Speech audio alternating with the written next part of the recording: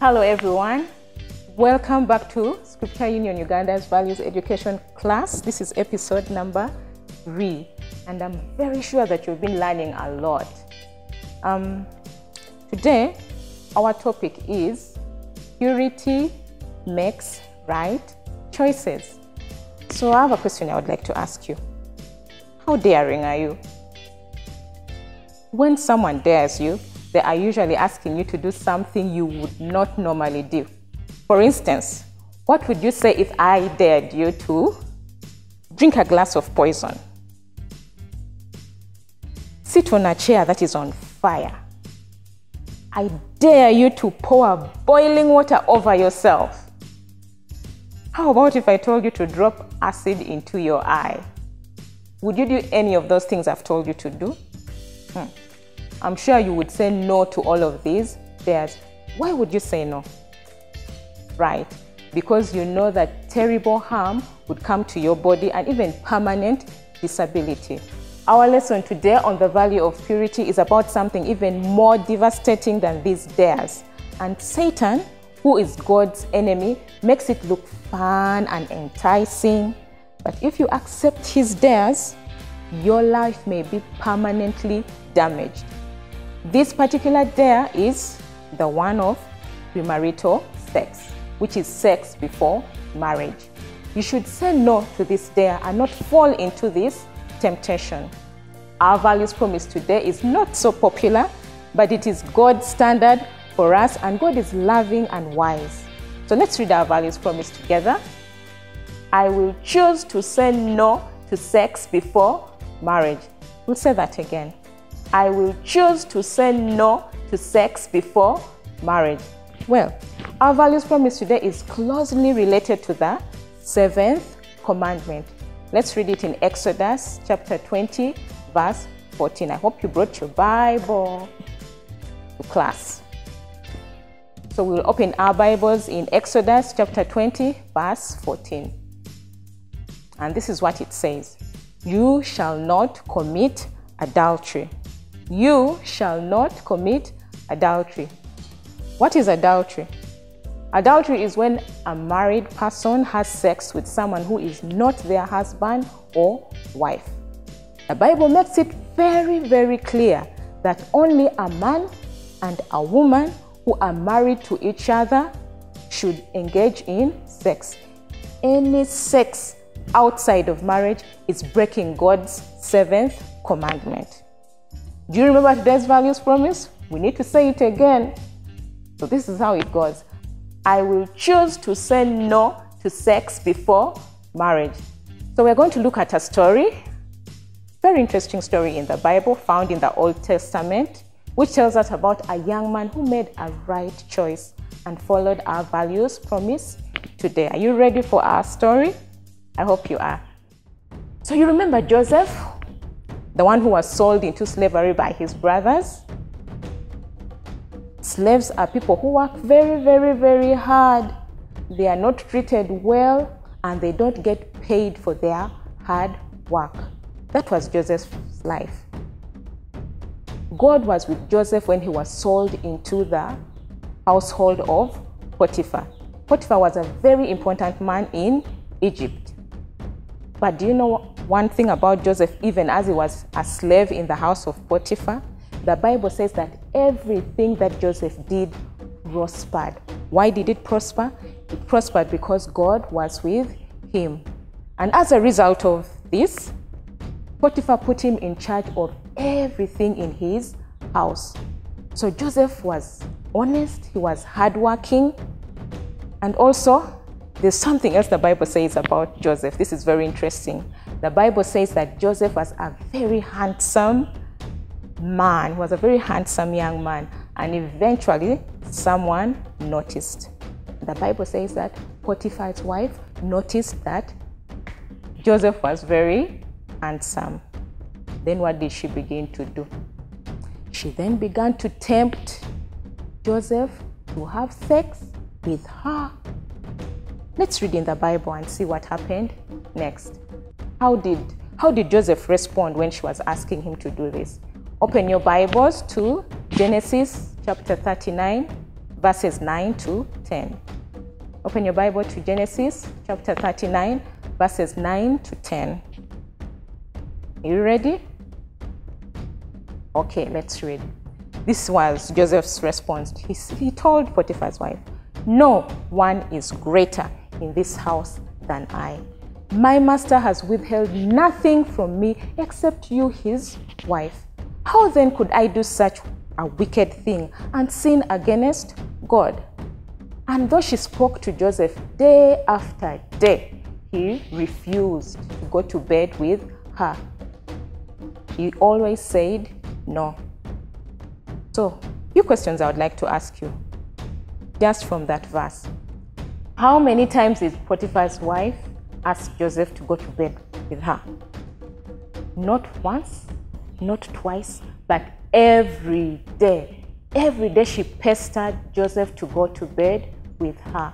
And the Bible says that Joseph always said, no, no, no. Why did he refuse? He did not want to sin against God, and she was already married to somebody else. Joseph followed our values, promise. Let's repeat it. I will choose to say no to sex before marriage. That is exactly what Joseph did. He was also obeying the 7th commandment, which says, "You shall not commit adultery." So let's continue with our story. One day, when Joseph was all alone in the house, Potiphar's wife noticed this and decided to take her chance. So let's read what happened in our story. Let's read again in Genesis chapter 39, verse 12, and see what happened next when she found Joseph alone in the house.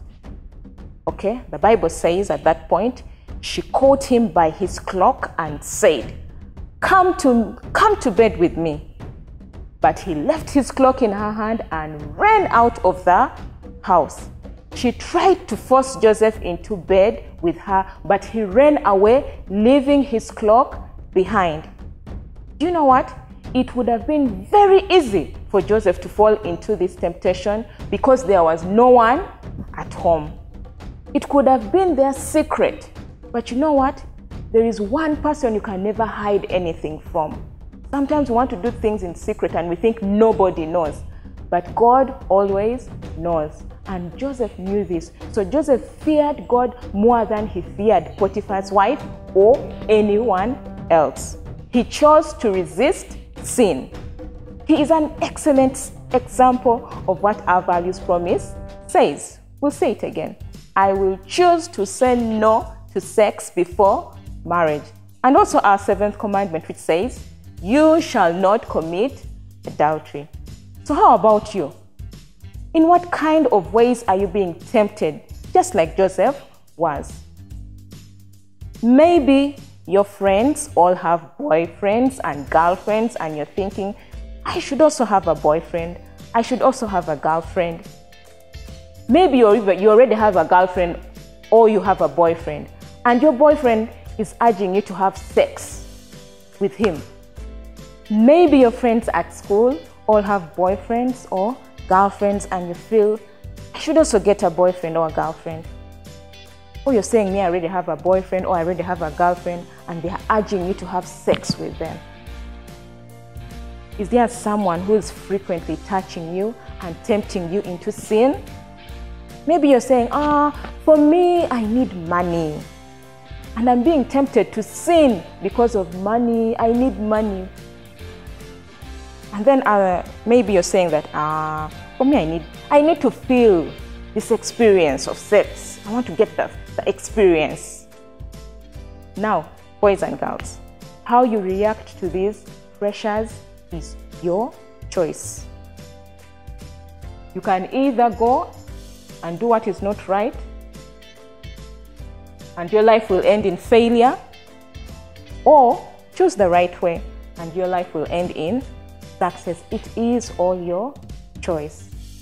Although our values promise is not popular at all, it is the best choice you will ever make. Let's repeat it together. I will choose to say no to sex before marriage. If you follow our values promise, you will also be obeying the 7th commandment, which says, you shall not commit adultery. Open your Bible with me to 1 Corinthians chapter 6, verse 18. That is 1 Corinthians chapter 6, verse 18. Let's see what God's word says about sexual immorality. Are you there?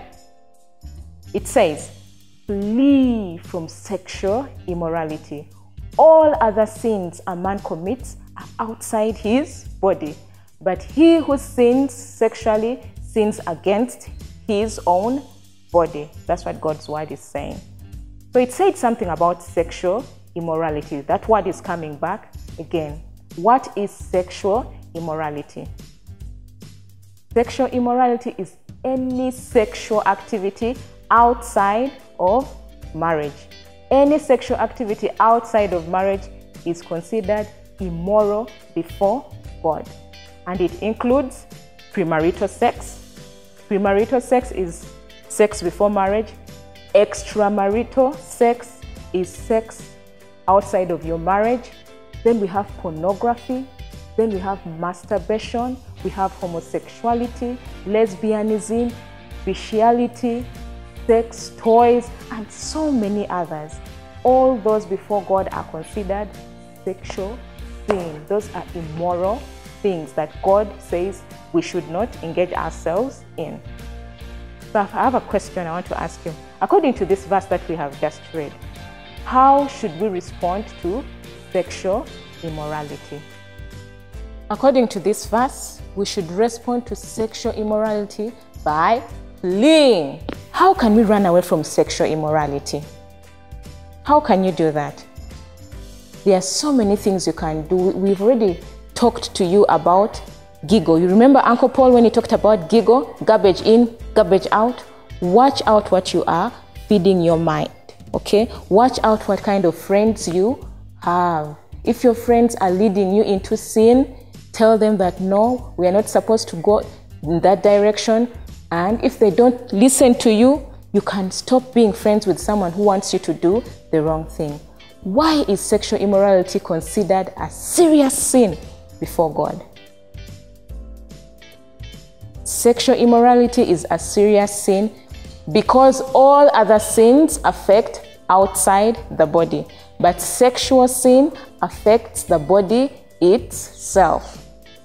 Sometimes people think that God is against sex and does not want people to enjoy it. But just the opposite is true. God himself planned sex to be a beautiful thing for a husband and wife relationship. God knows what is best for you. He asks you to keep yourself pure because he loves you and wants you to experience the best life possible. If you choose to follow our values promise, despite what others think to say, you will discover that God's way is the best way. It's the best choice. So what will you choose? What will you choose? Is it Satan's lie that God wants to spoil your fun?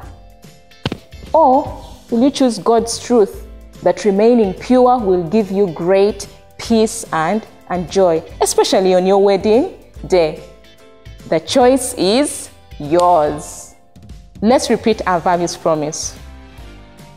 I will choose to say no to sex before marriage. I will choose to say no to sex before marriage. Our friends are on again with the Purity song. And when they are done, we will be back and then we will close with a prayer.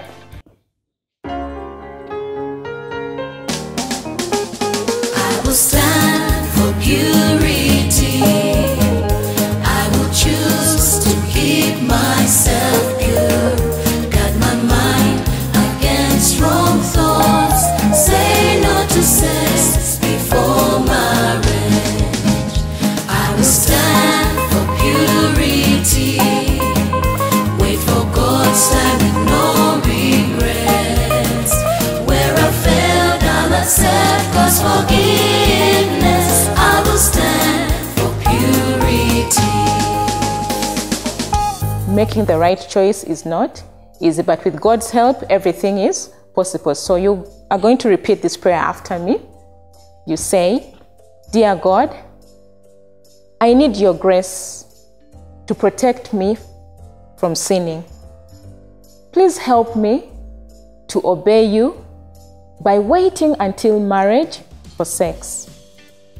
Help me remain pure in all aspects. In Jesus' name we pray. And everyone says, Amen. Thank you for joining us today. I hope you have learned a lot. I'm looking forward to spending time with you again in the next episode. Bye-bye.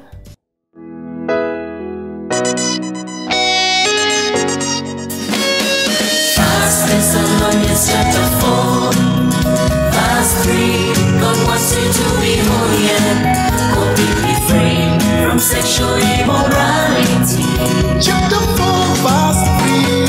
First Thessalonians chapter 4, verse 3. God wants you to be holy and completely free from sexual immorality.